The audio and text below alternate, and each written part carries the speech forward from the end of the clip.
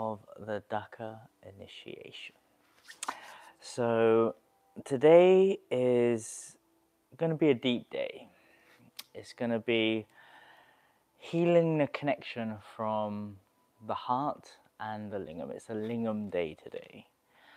And we spent a few days worshipping the divine feminine, the goddess energy, helping her heal. And as a man, we are taught to be strong, to be solid, to be providers, protectors, and we're meant to have all our shit together. Now, we also need healing. There's a whole process around healing our connection with our heart and our lingam. I think the best way to describe this is just to tell you a story, to tell you my story. My first memory that I have is when I was 4 years old and these strangers came into my house. They were pretty fancy, so my parents got the fancy cutlery out. We weren't very rich back then. And we didn't know who they were. And one by one, each boy, there's 3 of us, went upstairs. And I went up and they told me to take my trousers down. I was like, this is weird.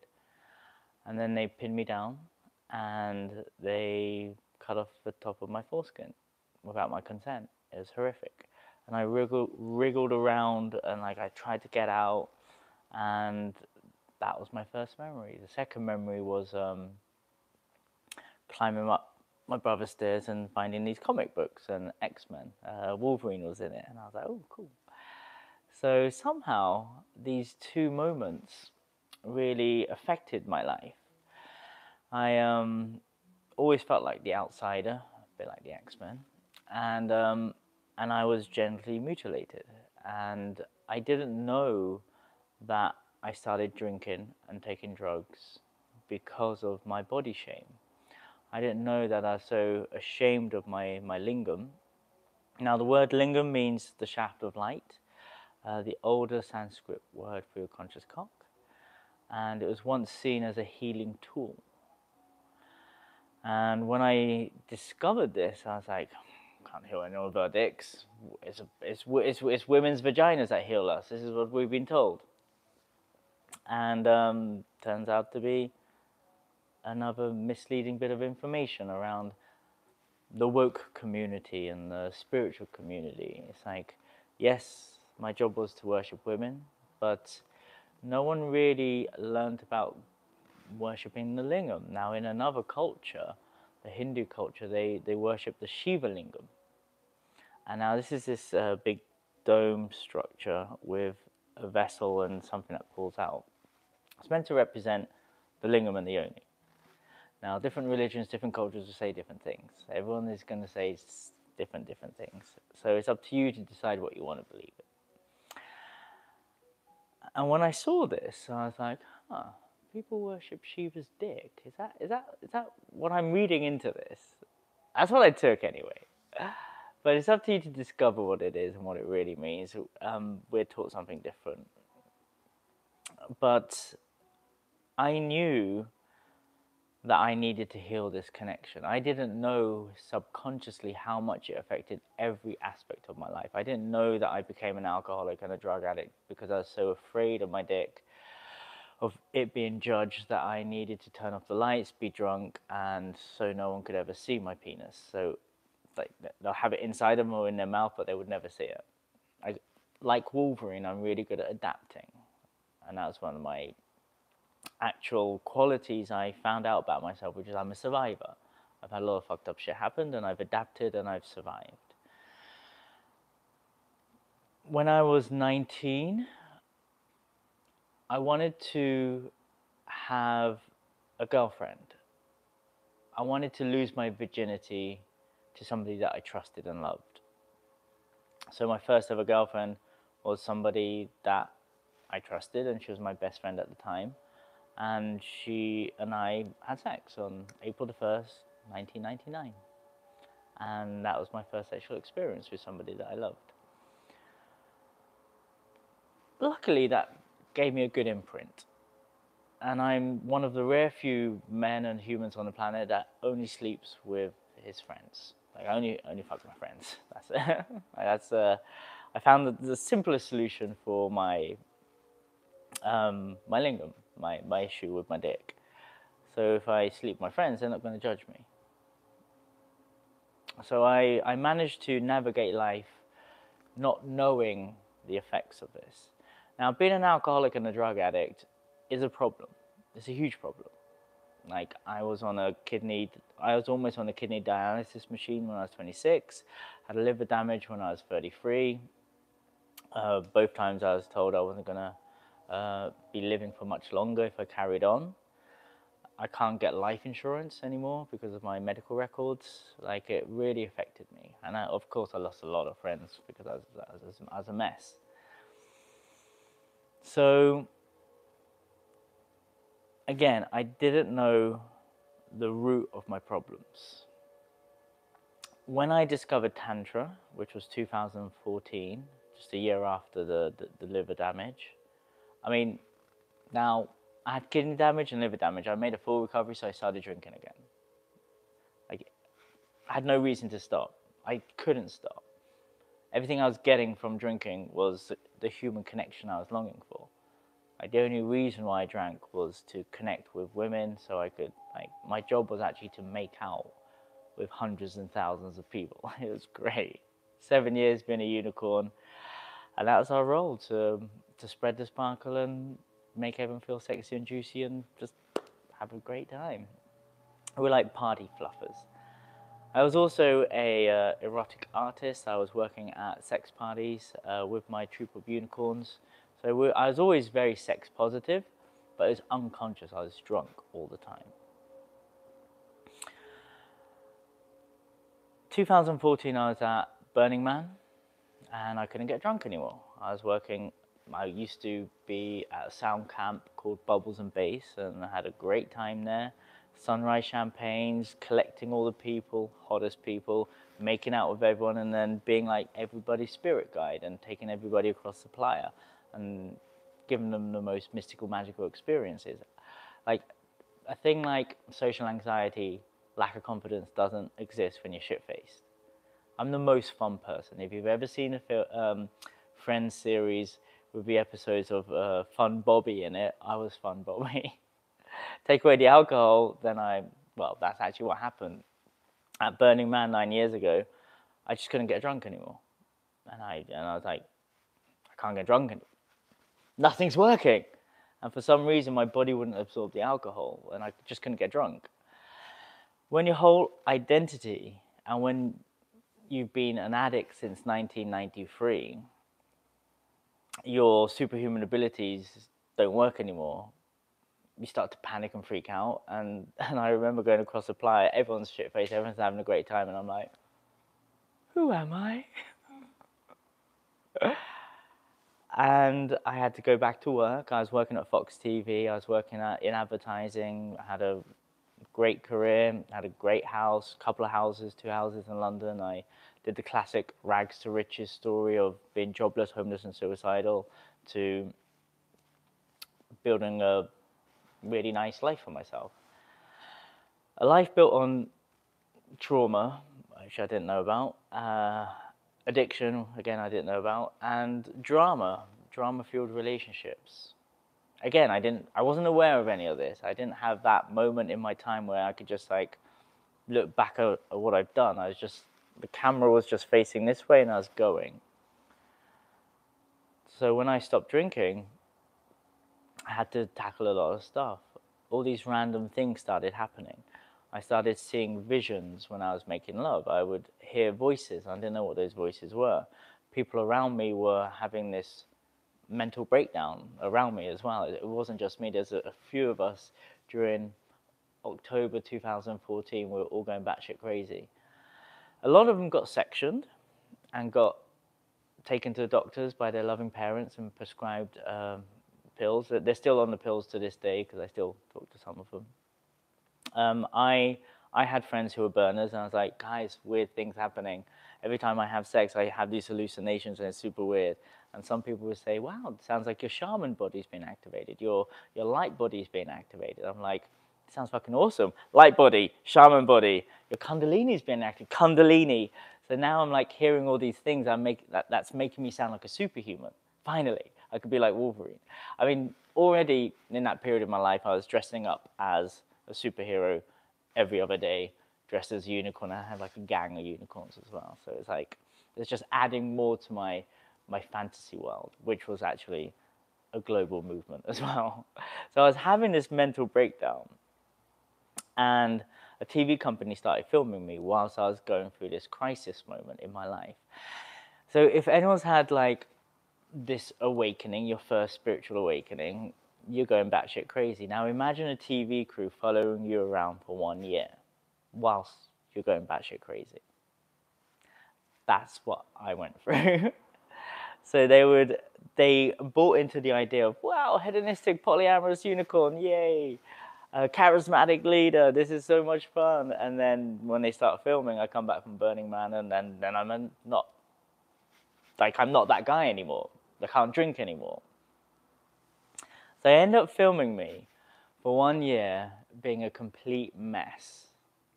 And they put it out, and I was famous for being a failure.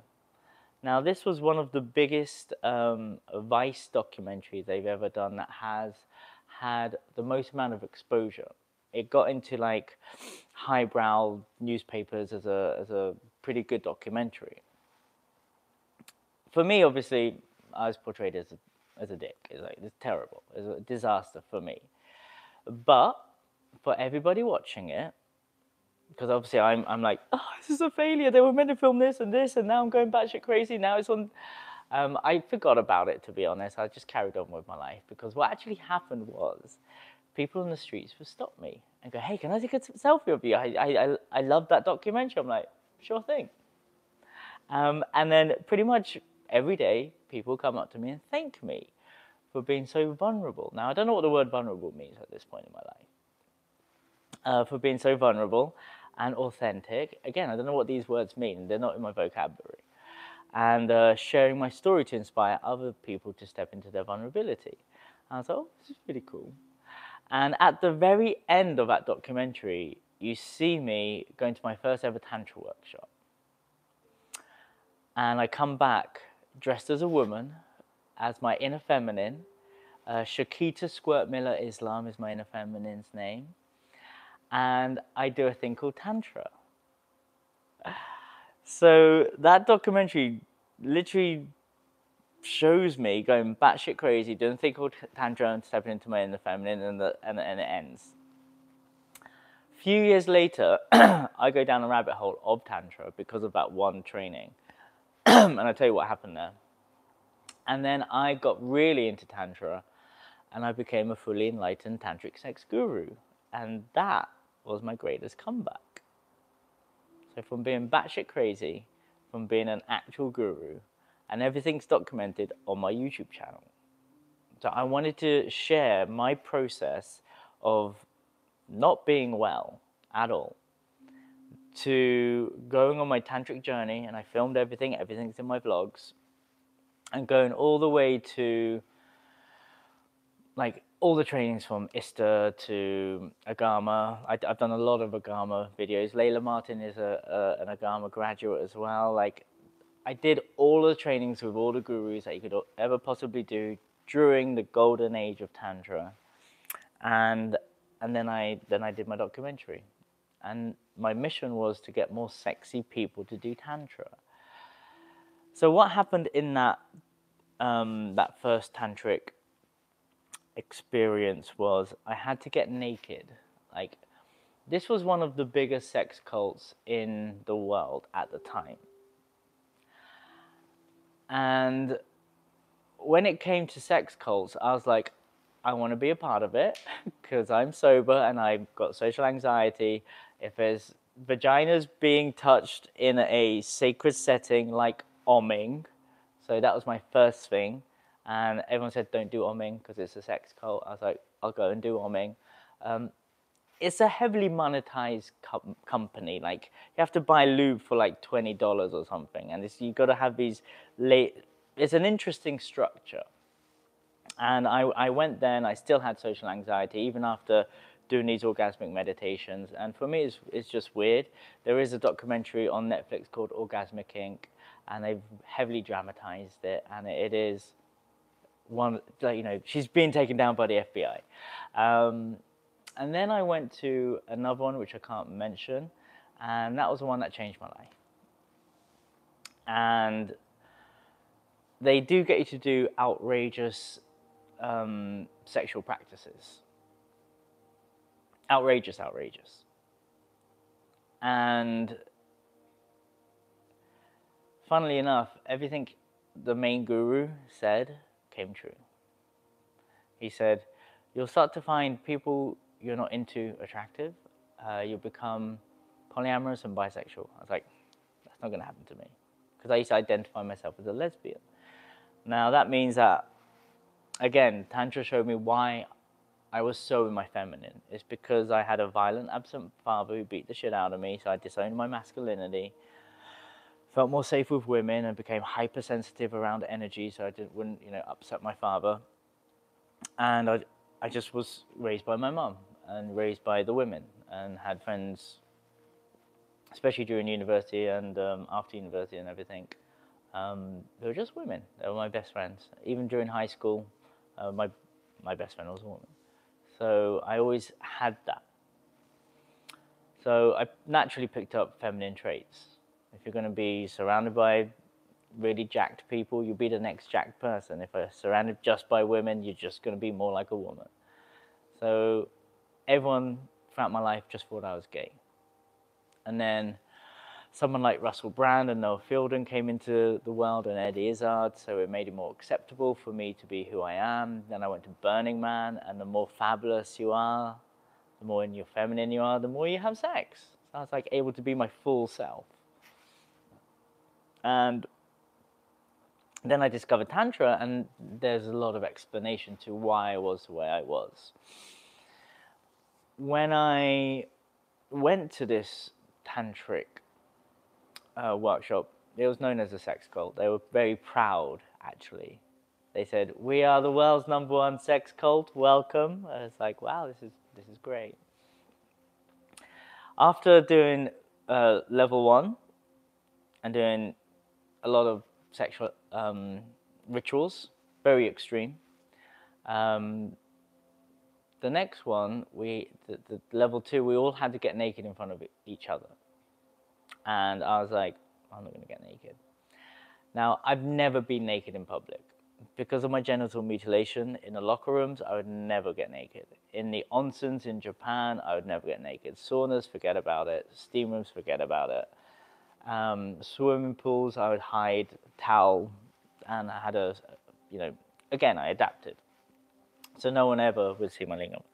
And I wasn't going to get naked. Everyone was already 60 people naked in a circle, including no, he wasn't naked. I was the only one who just refused. And he said, "What's going on?" And he never disobeyed the guru. So I was like, I have this genital mutilation. He said, "Look, come here." And there's a big circle, 60 people.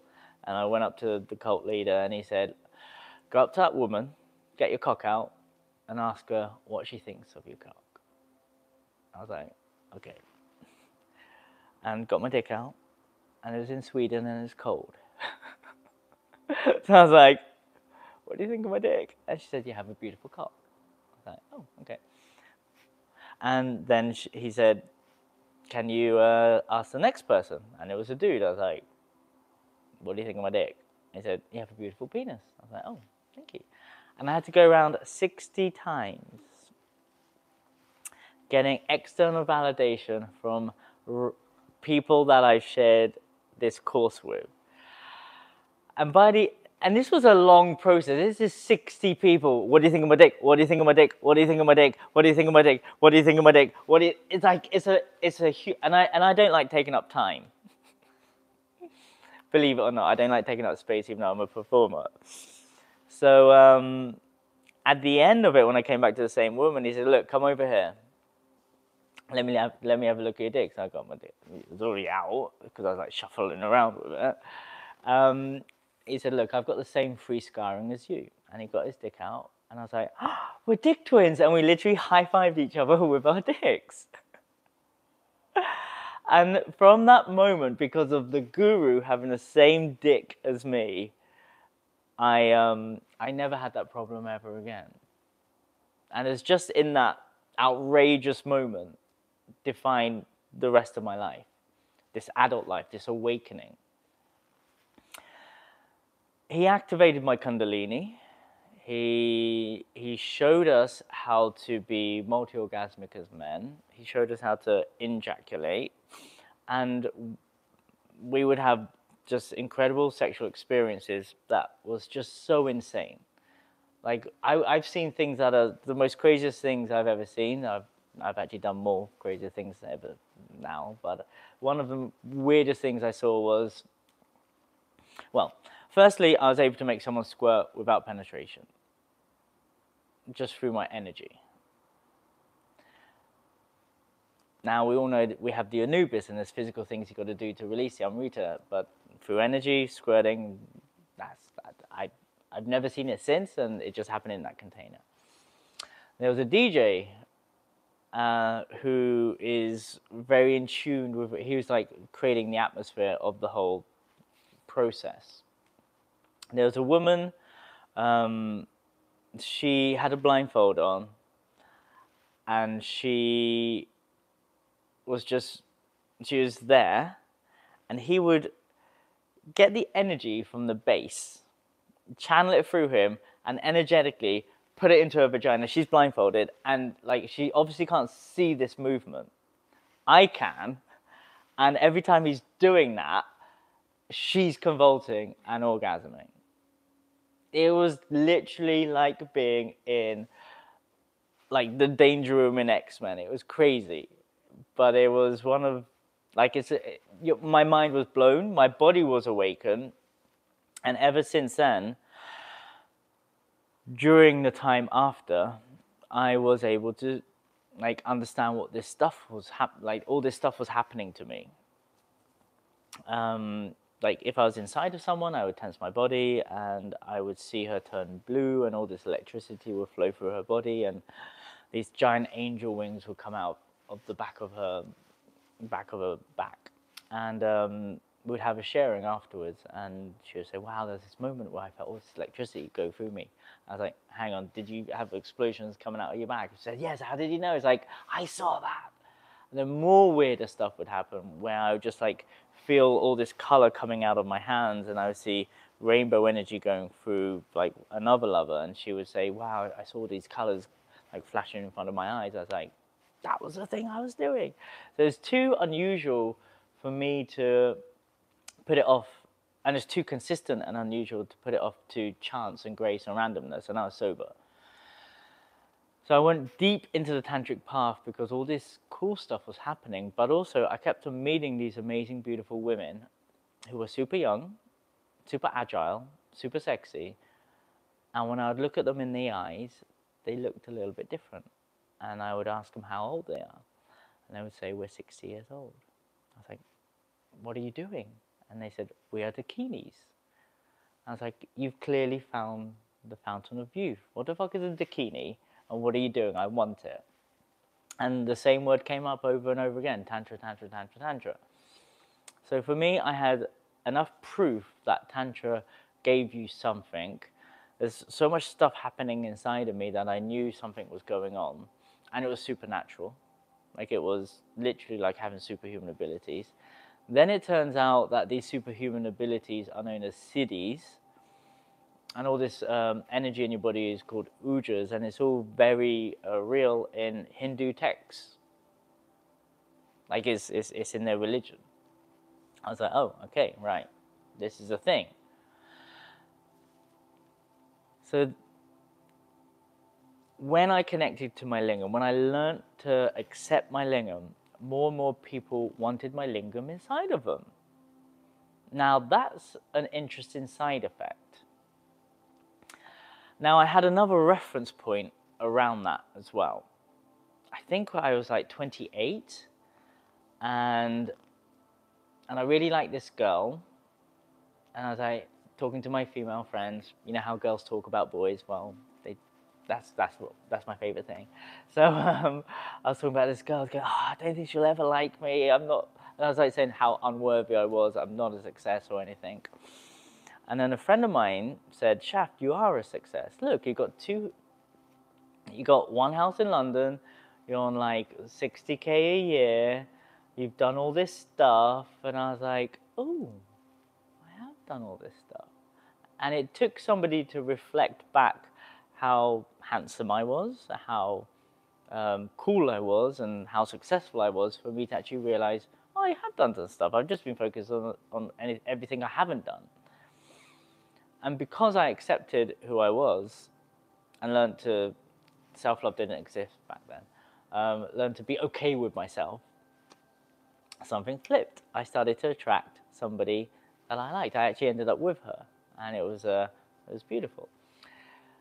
So I had that one reference point. So when the loving your lingam started to happen, so I accepted finally after all these years, 35 I was, I started to attract more women. And in the course, there was an option to become a Tantric Gigolo. So I was like, oh, I'm going to become a Tantric Gigolo straight away. So I didn't do the course, I just became a Tantric Gigolo, dressed as a unicorn, became a unicorn sex worker. I started charging my time for sex. And back then, I was making £350 as an art director in advertising for 9 hours work. Or I could do 3 hours work for £350. So I was like, I'll do both. So I was even more richer. And I did both until I started getting more and more clients. And then naturally, I just progressed into becoming full-time Daka. The job was incredible. And during this time, one of my clients started crying. And I was like, oh, I'm dressed as a unicorn, what's going on? I don't know how to handle this because I'm not a space holder, I'm not a therapist yet. I'm just a guy who found a great tool and was having great sex. But like, when these tears happened, luckily for me, I just held her. I didn't like panic and go, oh, why are you crying? Why are you crying? I just held her and allowed the emotions to move through her. And we finished the session. And I said goodbye. We had a beautiful ending. And she needed those tears to come out during that session because she felt safety and trust. And she was able to be vulnerable enough to release that. Because very often in sex, there's performance anxiety, am I looking perfect? But in the space of Tantra, everything comes up. It's inevitable, especially when you start to activate your conscious cock. It does become a healing tool. Because all you're doing is being present. You're allowing all the stored up tension, all the performance of the woman, all the, am I good enough? Am I beautiful enough? Is my boob perky enough? Am I moving in the right way? Like, it just dissolves because your level of presence allows them to be present. And it's like dance. When you're present with your dance partner, everything goes quiet. Tantra is very much like in the film Soul, where he's playing the piano and it goes all purple. Like, that's what it becomes like. You do start to trip. Yesterday we had a DMT-like experience, sober. So it's a very powerful thing, especially activating your lingam, learning to love your lingam, accepting your lingam. You start to create a new story about your lingam. There's so many things that have happened to us throughout our time as men, and we've had to be these performers. We've had to have an erection on demand. And if we don't, has nothing to do with us, it's her fault. So now she's really ugly. Now she hates herself and she thinks it's her problem when we just need a bit of time as well. We need a bit of safety as well. When it comes to utilizing my lingam for healing,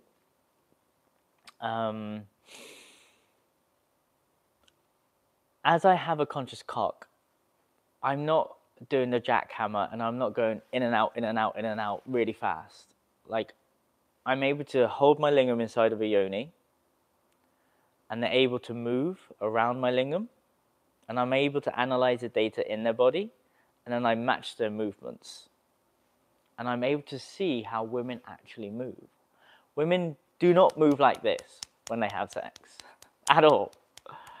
Men have never seen a woman really move like this. And I've been analyzing women for 9 years, and I when I'm making love to my partners, I just keep when I'm inside of them, I give them permission to activate themselves on my lingam. So they would be gyrating their hips like this. I'm like, huh, interesting. Now, I'm a guy, and I'm trying to figure stuff out. When I move like this and move like them, it's fucking exhausting. It's really tiring. Like, moving like this, easy, because I've done that all my life. Like, the first time I actually had sex sober was when I was 34, which is a long time. And when I became conscious and started to do Tantra, teach Tantra, and become a sacred sexual Jedi, I started to observe women, observe martial arts, observe Thai yoga massage, studied the KAMASUTRA, created the Shakti Sutra. I went really deep into all these healing arts, ecstatic arts, to help one another heal. Well, our key thing was actually to reach enlightenment. That was our goal. We just wanted to get into enlightened states through sex magic, through lovemaking, and we did. Turns out every single religion is created for you to reach enlightenment, to find God, which is within inside of you. Every single religion is built for self-love. Every practice is the same. I always talk about my mum having these beads, and she uses the words Allah, Allah, or Allahu, Allahu. When I discovered Hinduism and Tantra, it's mainly Tantra, to be honest. I wasn't that into the Hindu part. I was obsessed by Tantra, and I was obsessed by what can I get from this, like what can I manifest. And when I realized about Shiva, to become more present, so I could serve more women, I learned the mantra Om Namo Shiva, Om Namo Shiva, Om Namo Shiva. When I was running out of money, I learned the mantra Om Shri Mahalakshmi Namaha. And when I realized if I masturbate to that mantra, more money comes, I was like, this is working very well. I wonder if I could keep on doing this. And then I created this whole community where we'd come together and make love as a community to Om Shri Mahalakshmi Namaha at midnight. So all of us would get wealthy and we'd all give up that energy up to the divine, the ultimate offering, your sexual energy, your life force energy. So I spent 7 years just finding a very powerful woman, a DJ, and somebody who's good at writing copy. And we would come together, live in houses, and build these love-based communities. We'd create a culture where we'd all speak the same language around boundaries and consent. We'll talk about the rules of engagement every time people connect. It was very fluid. It's gender fluid. It wasn't masculine, feminine. We never spoke about any of that stuff. Everyone was bisexual or bisexual. We were all monogamous and polyamorous. We were all everything without any judgment around how we were. I mean, in some cases, I wasn't poly enough, so I would get judged. So in these spaces where there is no judgment, you're able to explore. And for 7 years, we just played. There was no limitations. We kept our way, kept out of society's eyes. No one would judge us. No one would say, that's a sex cult. We were just a big group of people making love, reaching enlightened states, and having a really, really fun time, which is all documented on my YouTube channel. It's literally everything's there, just to show people that sex isn't so, it doesn't have to be so loaded. It doesn't have to be so serious. Sex and dance are the same thing for me. So for me, I love dancing, and I will dance with the hottest people. And if the dancer's a really good dancer, I'm just going to have a better dance. If there's a sexual attraction to that dancer, then not only am I going to have a better dance, I might even find the love of my life. What's wrong with that? There's nothing wrong with that. So my invitation to every Daka, every Dakini, everybody is to just dance. Don't be afraid to love. When you're dancing with someone, you're not thinking, well, I sometimes do, can she have my baby? Yeah, of course I do.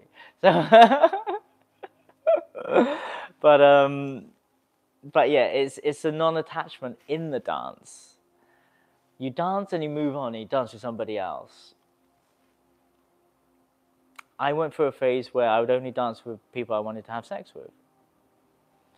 I had to break through a lot of conditionings, and I did, in order for me to be able to dance with everybody, even to dance with men. And I was afraid of men. Whenever I would see a lingam, especially in these play parties, conscious orgies, these temple nights, I would physically feel sick. I would gag. I'd be like, and I couldn't do it. But I keep my shit together and just like avoid. Because I hadn't accepted my own lingam. And when I did, I was able to be okay around them. I was like, oh, I don't have that visceral response of I'm actually going to vomit. That took 1 year's worth of work of going deep into this practice of learning to love your lingam, to activate my lingam. It didn't take long to become multi-orgasmic because I was hungry. I wanted to learn how to ejaculate. I was jealous of women because they were multi-orgasmic and I wasn't. They were having these kundalini rises. They were being fucked open to God and I wasn't. They were getting tied up and having orgasms. I'm like, how is any of this possible? I want that level of pleasure. And that's one of the main reasons why I identified myself as a lesbian, because I wanted to be like them. I felt they were far superior than men. That's my core belief. And then I discovered and accepted my own body, finally, my own anatomy. And then I started having more orgasms than women. And then I got told by a gay guru that men are the only ones who are able to fully give with their nervous system, so they're fully in their masculine, their lingam, and are able to fully receive with their nervous system, so they could be more in their feminine through their ass, because our prostate is a pleasure spot. So I was like, interesting. So not only have I been on this journey to awaken my lingam, which I did, awaken my understanding around semen retention, which I mastered, and my ass journey, my anal journey has actually been like just as long. My ass journey is as long as my voice journey. Lingam stuff I figured out because I was every day activating it. My anal work was actually one of the most profound things I've done out of all of the trainings. And it was at that first ever training did I have my first anal orgasm. And then after that, I was dating a lot of dakinis, priestesses, and doctors and therapists. And we would work on my ass. Now, I'm triple air. I had ADHD, depression, anxiety, stress. I had a lot of energy. And I couldn't sleep. I was an insomniac. And then I had my ass work done. And then all of a sudden, I became grounded. Now, the ass work stories are really long, so I won't go into it. But I became very grounded. And I had two lovers. One's a doctor, one's a priestess. And she said, how do you feel? I'm like, I'm super chilled. Whew. Really grounded. Now, grounded for me sounds like, I didn't know what grounded was because I thought it was just being boring. A week later, she asked how you did. I'm like, I'm still pretty chilled, actually. I'm still pretty grounded. 3 months later, after my visa's up in Thailand, I'm like, yeah, I'm still grounded. And I've been grounded ever since. There's life before that anal de-arming to life to where I am now. I didn't know what a relaxed nervous system was until I had my ass work done. That wasn't an option. Being grounded, boring, but now I understand the value of being grounded. In my training, one of the gurus said, Shaf, you have this ability to go into the room and raise up the energy. Like, that was my job. I was a party fluffer. I was a unicorn. I'm really good at going anywhere and like getting the crowd. Like, I literally 100,000 people dancing in unison and having a great time. Like, I was a dancer for 20 years. It's my thing. Easy. And he looked at me and he said, that's easy for you, but your biggest power is going to be when you walk into a room and you're going to be able to bring the energy vroom, down and ground everybody in the room. Obviously, I had no concept of what that means because I've never felt it in my body. Now, that's my biggest ability. I could get anybody to feel anything and get into any state. Luckily, I just want everyone to have a great time, to fall in love with themselves and find the love or loves of their lives. And that's why I go around the world getting this mantra of I love my life, I love my body, I love myself to as many people on the planet. I believe that if I could change one person's inner monologue from I hate myself to I love myself, then I get to save one person's life, but change millions of people's lives. And that all happened because I learned to love my lingam. That whole I love my body part of my life, I did not love my body. I was a scrawny little kid. Like, there's a family photo of my older brother, my sister, me, and my younger brother. Like, I was like the runt of the litter. I had really bad teeth, really skinny, sick all the time. Like, yeah, I was not who I am now. And it took a lot of work to get to where I am, a lot of therapy, a lot of inner work. And I learned to love my body. And through that, I learned to activate my body. And I'm still on my journey. I still, get injured sometimes. And I still look at myself and go, wow, I was amazing, but I'm not amazing now. A little bit fat, a little bit not fat. But, 43 years young, I'm doing okay. Not so bad. So today, we're going to be going through, you're going to have that 1 year journey in a few hours. You're going to go through the process that I went through in a day. And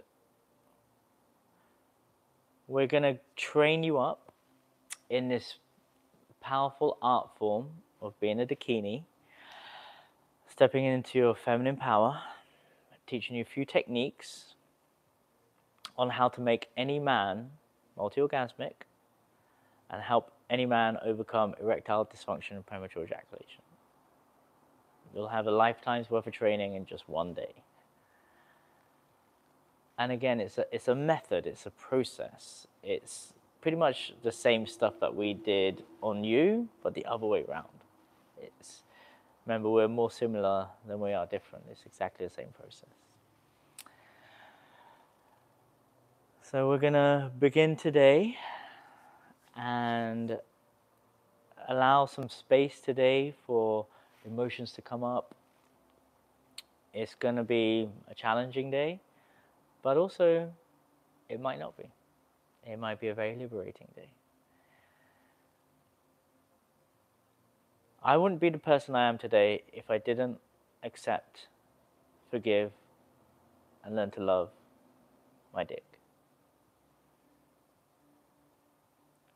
And I've had miracles happen because of my lingam. To this day, for some reason, women, celibate women who've gone through sexual trauma want to have sex with me after years of being celibate because I make them feel safe. I've had sex magic rituals with beautiful women, and straight after, they found the love of their lives and got married. And they thanked me. Or they couldn't get pregnant for a long time, and we had a session, found another love of their lives and got pregnant. My lingam allows women to feel safe, because my lingam isn't out to get anything. Just like conscious touch, my conscious cock is just there and present. And whatever comes up, comes up. And the fact that I don't ejaculate means I'm not masturbating in a woman's vagina for stress release. which is what a lot of men are doing. I know there's another level, which is reaching enlightened states, because literally all we did for 7 years. And I always say, if you haven't reached enlightenment and you're doing it over and over again, then you're clearly not doing the process right. Yes, you could reach enlightened states through plant medicines. Try and do it sober. That's the ultimate goal. And this is why we do this work, because you're like, oh, it's possible. So day 4 begins, and we'll begin now.